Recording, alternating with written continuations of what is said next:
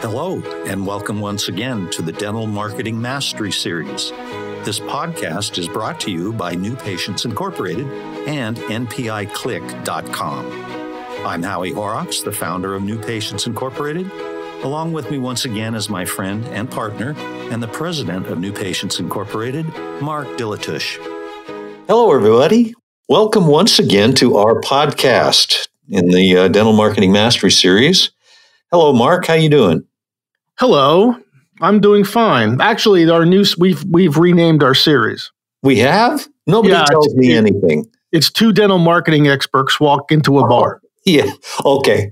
I did know that. I forgot. Okay. Okay. Wait a minute. I have to go get into a bar first. That's right. We're just trying to get people's attention. Good. Okay. We're going to talk about attracting bigger cases, which is something most dentists want to do, I believe. Well, they do now. Yeah. About 2009, 10, 11, and 12, and 13, they would have done dentistry to the neighbor's dog if the dog walked into their office because they were slow. Yeah. But so let's go through a history, dental memory loop. 2001, 2, 3, 4, 5, 6, 7 was, it was a boom for bigger cases. America had artificially increased home prices. America was able to max their credit cards, pay it off with home equity, and start the whole process all over again. And amazingly, during that same exact time frame, every dentist in the United States became a cosmetic dentist. Isn't that amazing? Right? Overnight. Just overnight, right. So I hope everybody knows we're just having some fun here. But the lessons here are real. They're real business lessons.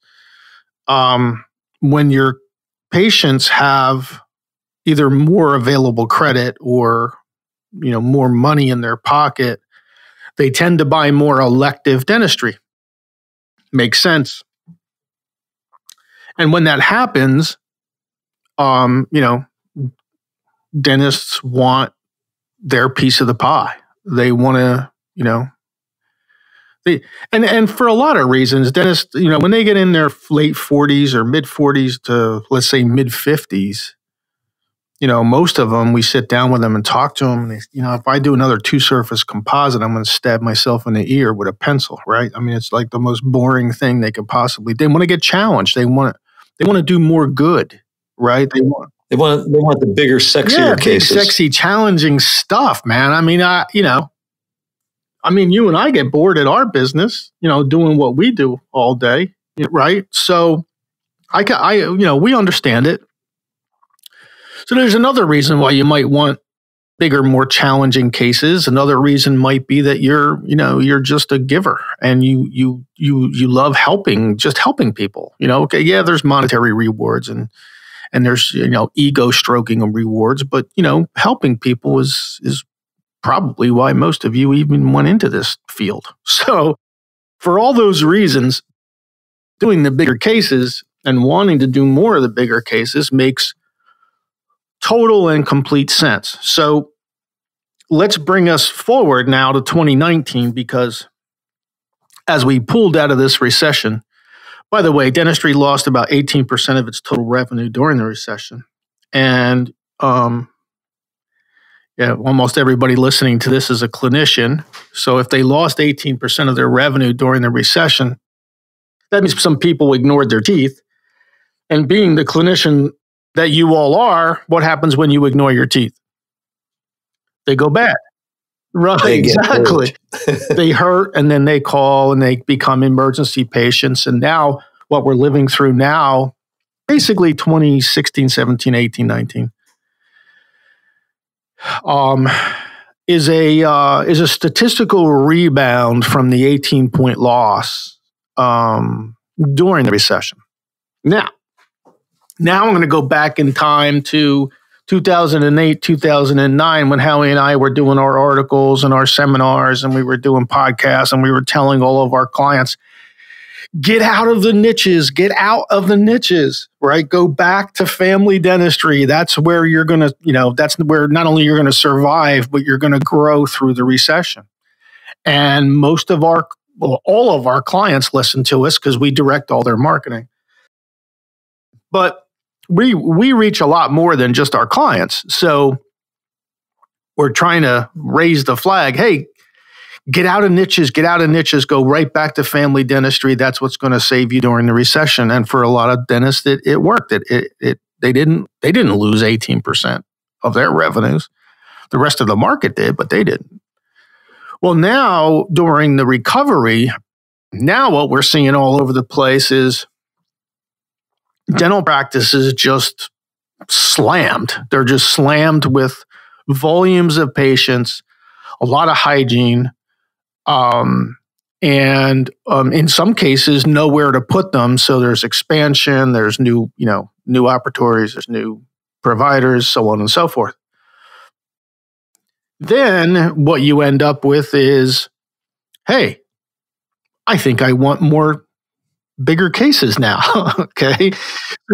So it's kind of come full circle, over the last 10 to 12 years to where, back in 2004, everybody was a bondodontist, right? And every patient that walked in had porcelain deficiency syndrome. And now, amazingly, all of America, again, has porcelain deficiency syndrome. Or your titanium, right? Either one. Deficiency. Yeah. So, and that's fine. That's where your mind should be, because when you're maxed out capacity wise, the only real way to grow, if you're not going to expand your capacity, is have higher average revenue per patient and do bigger cases. Right, and the patients these days, they can afford it, and they want their teeth to look great. They want to be able to smile again. Many of them have disposable income.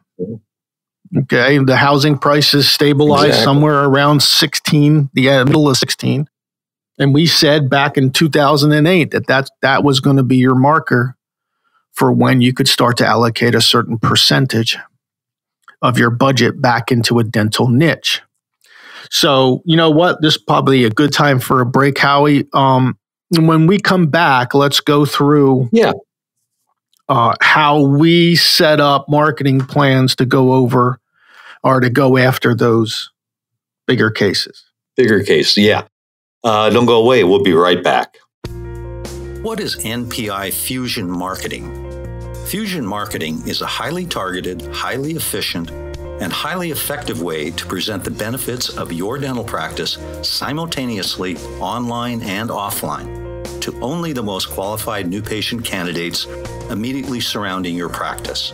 What you get is a more consistent flow of higher quality new patients. If you are interested in Fusion, go to newpatientsinc.com and click Get Started. We will build a marketing plan for your practice, which could include Fusion. All right, we are back, and we're talking about how to attract bigger cases. Yeah, well, we gave you the setup because there's a lot of history here, right? So we've lived through a couple of these. And okay, so now you're ready. You've got a nice, healthy family practice. Now, what do you always say, Howie, about the family practice? What do you say about big cases and having a big family practice? Oh, yeah. I mean, targeting a niche, or niche, that's fraught with trouble when really your patient base is where you're going to get most of your big cases. Okay, that sounds counterintuitive, Well, I want implant cases. I'll just go out and advertise for implants, Well, yeah, but oftentimes that doesn't work. The people that know you best, your own patients, that's where you're going to find the big cases. Well, that's certainly the initial place that you would go. Yeah. And so step one is internal. And so the next logical question is, well, what the hell can I do internally? And 99.999% of the time when we take a look, the doctor's not really doing hardly anything internally to promote the benefits of, well, we're just using implants as an example. You can superimpose sleep apnea, Invisalign, just the 6-month smiles. You can just cosmetic dentistry, sedation. You can just inject any niche into this conversation and basically say the same thing. Your existing patients really only know or remember what you did to them.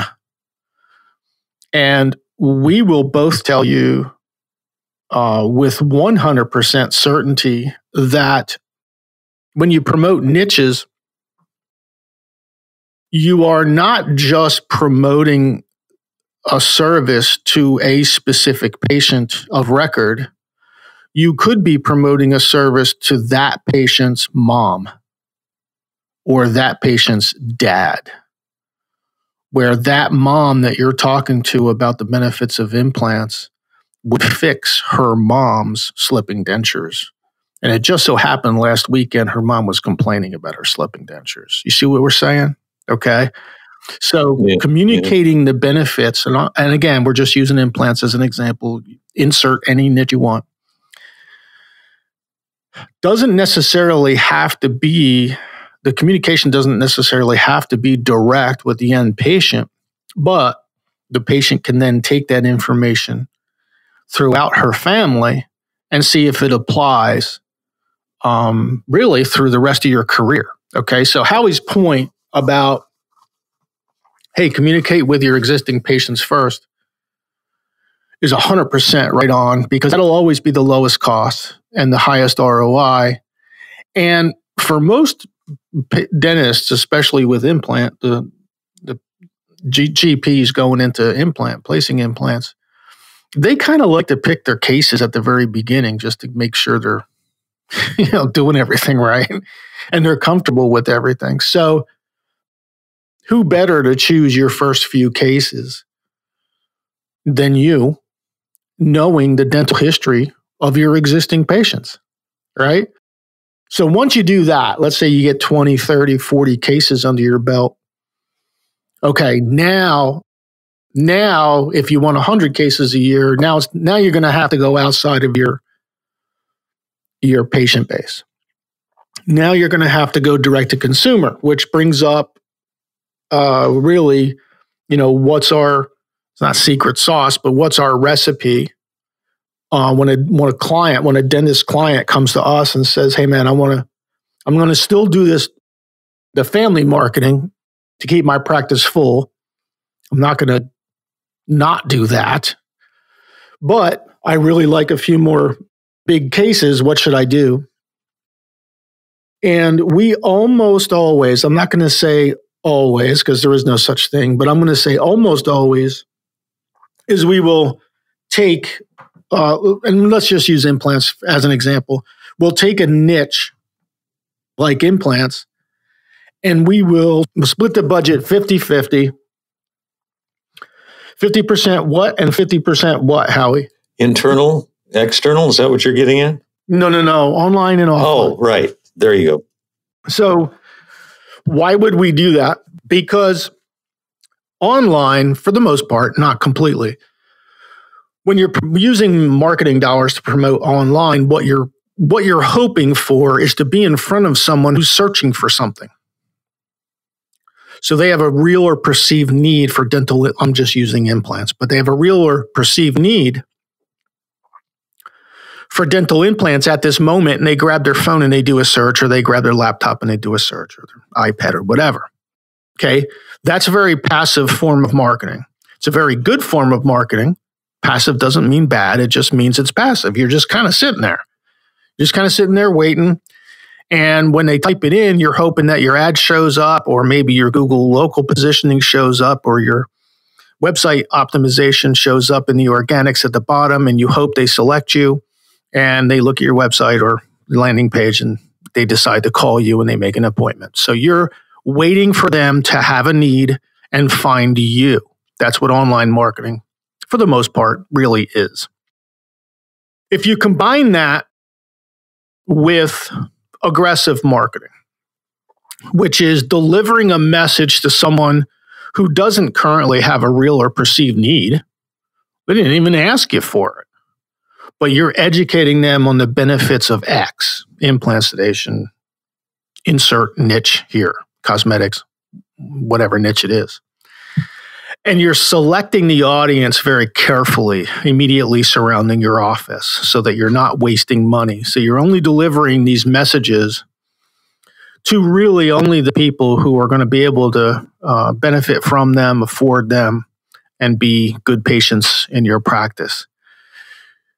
Those are the two ways you capture the market on the passive end, and you funnel the market on the aggressive end toward you. That's how you circle. Basically, it's kind of drawing a circle immediately surrounding your practice and say, okay, all of these potential new patients, I'm either going to capture them aggressively or I'm going to capture them passively. Doesn't really matter. Either way, I'm going to capture them. They're mine. So when people, that's your universe that you operate in for your whole career, basically. Exactly. That's a great word. Universe. That is your universe, Doc. Okay, and that's how you have to look at it, and that's how you approach it. You don't approach it just online. You don't approach it just offline. You approach it using both simultaneously. And the result, and what Howie brought up before, you never stop communicating with your existing patient base. Okay, that never. I'm telling you, you're going to get more cases out of your existing patient base than you probably will, going direct to consumer. Okay, so continue to go after your existing patient base. Make sure everyone on the team understands that communicating the benefit of X, even if the patient isn't going to benefit from it or can't, depending on their oral health or what have you, or their needs, it almost doesn't matter, because that person is in contact with 25, 35, 45 people within their social circle, 150 people, 200 people, 300 people, and they probably have anywhere from 2 to 20 in their family circle. And all of those people could be or could benefit from these niches. So always pay attention to internal communication with your existing patients. It can be really subtle. It could be very, very, the reception area loops that we produce on a flat screen, they don't even have sound. It's just, did you know? There's a solution for slipping dentures. Did you know? You can have a new smile in one day. Did you know? Right? Just a bunch of did you knows. Okay. Your hygienist, your assistant, your front desk, the doctors, they all have to be on this same, communication style. In other words, everybody needs to understand, okay, here's what we're offering. Here are the benefits. Here's who we're going to talk to about it. Here's why. Here's what we're going to say. And here are the tools we have. We have this thing in the reception room. We have these email templates. We're going to be posting some informative pieces on our social media. We have a new page on our website that talks about it. So there's supporting marketing things to help everyone along the way. So you never ignore your own patient base, but when you go outside the office, absolutely 50-50 online and offline. If you know a dentist who is maybe struggling, trying to get their practice built, or trying to really do well with their marketing, trying to market a niche, something like, implants or any niche, almost every time you'll find that they're only doing either online or offline. They're not doing both. And magically, when you combine the two, And if you sit down and think about it, the difference between passive and aggressive marketing, you'll sit there and go, yeah, that makes sense. Why would I just sit here and wait for people? Why wouldn't I go out and try to get them before someone else diagnoses them and tells them they need implants, and then they become a shopper? Then they go on Google looking for a deal. Why wouldn't I want to get them before that happens? And the answer is you want all of them. You want them before they get to Google and shop, and you want them when they are on Google looking for dental services. So I hope that makes sense to everybody, because it's for some reason it flies under the radar. It's a way for both of these online and offline promotions to work together, just like every successful internet company, Amazon, Walmart, Overstock.com, Nike, I don't care what online property that you know as being Facebook, every one of those promotes their online properties offline. Yes, that's exactly right. Okay, so none of them just sit there and, and if you look at offline ads, like let's say the easiest one is TV or radio, it doesn't matter. Every one of those commercials that you see or hear ends in the website domain. Come visit us at Nike.com. Come visit us at Amazon.com. Come visit us at Facebook.com. I get direct mail from Google all the time. Exactly. Exactly. So all you would be doing is doing what all the big successful companies are doing. You're just going to do it in a very small, as Howie pointed out, in your own small universe. That's to your benefit. So anyway, that's how you go after niches. And for those who are wondering what your budget allocation should be, depends on your practice position, but 25% of your total budget can go after niches. 75 go after the staple family, high-end family market, and then use 25% of your budget to go after whatever niche you want. We want you to be happy as a dentist too, and we understand how boring two-surface composites can be. Yeah. Well, okay. That'll about do it for today. We thank you all out there for listening to us, and we hope you come back next time. Thanks for listening. Thank you. Bye now. We hope you've enjoyed our podcast today. You can get all our podcasts on iTunes, Stitcher, and Libsyn.com, and on our websites newpatientsinc.com and npiclick.com.